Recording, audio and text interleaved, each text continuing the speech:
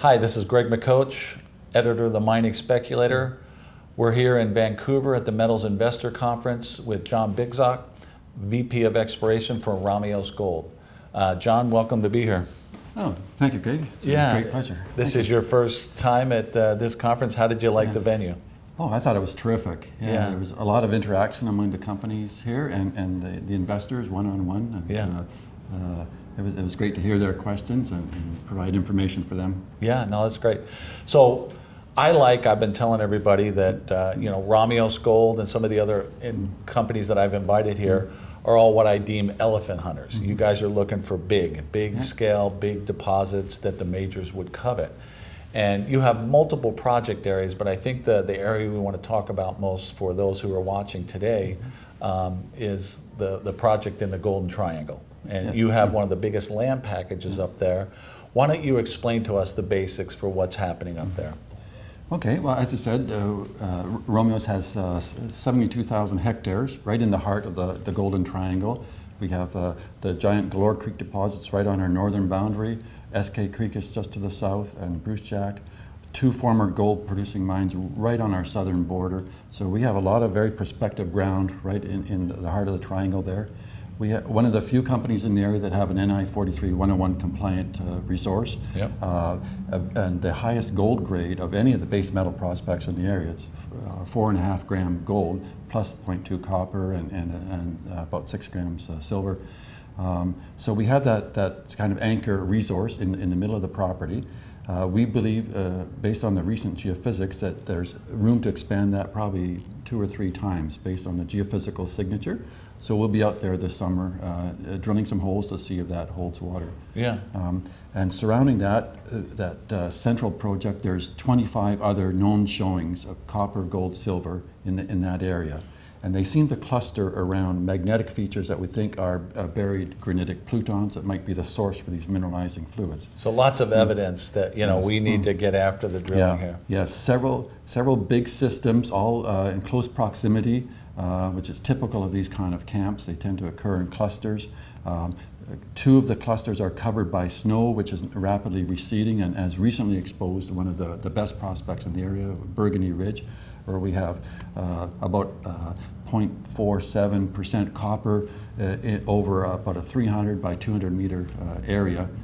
Never been drilled, appears to be open in at least 2 directions, and so that'll be our other big target for the summer. And you're just north of 2 recent discoveries last summer, from what I understand. You got Garibaldi right to your south, and from you're a geologist, right? Yes. So what created this incredible Golden Triangle area with all these tremendous mineral deposits? What occurrences and deposits?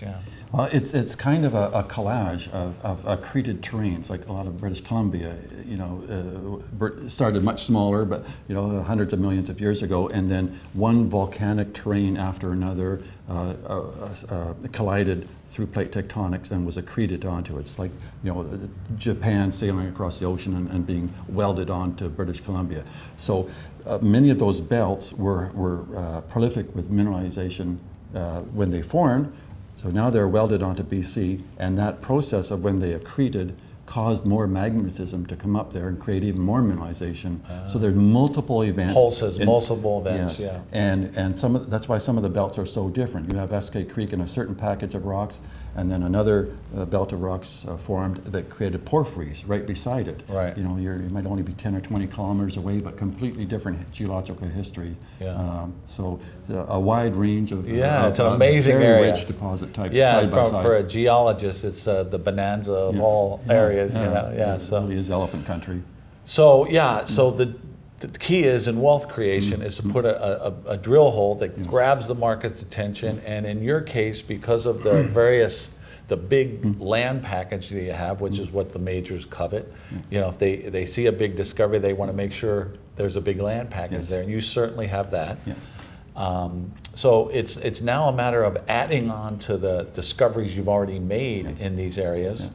And because you have such a big land package, you have options. You can drill the stronger projects yourself, and you could vend out the other projects to somebody else in a joint venture. Yes, and we're certainly discussing that. We have a lot of great meetings here at the forum with a number of companies, and we'll see what happens if there's interest in vending off some of those or optioning them off while we focus on that core resource and adding in that area.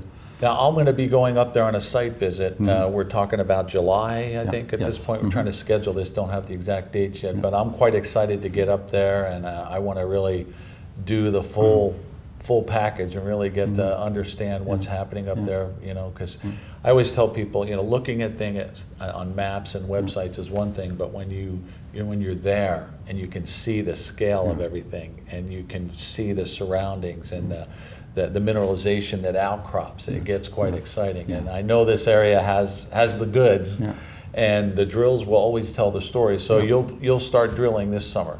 That's the plan. I'll be up there in June.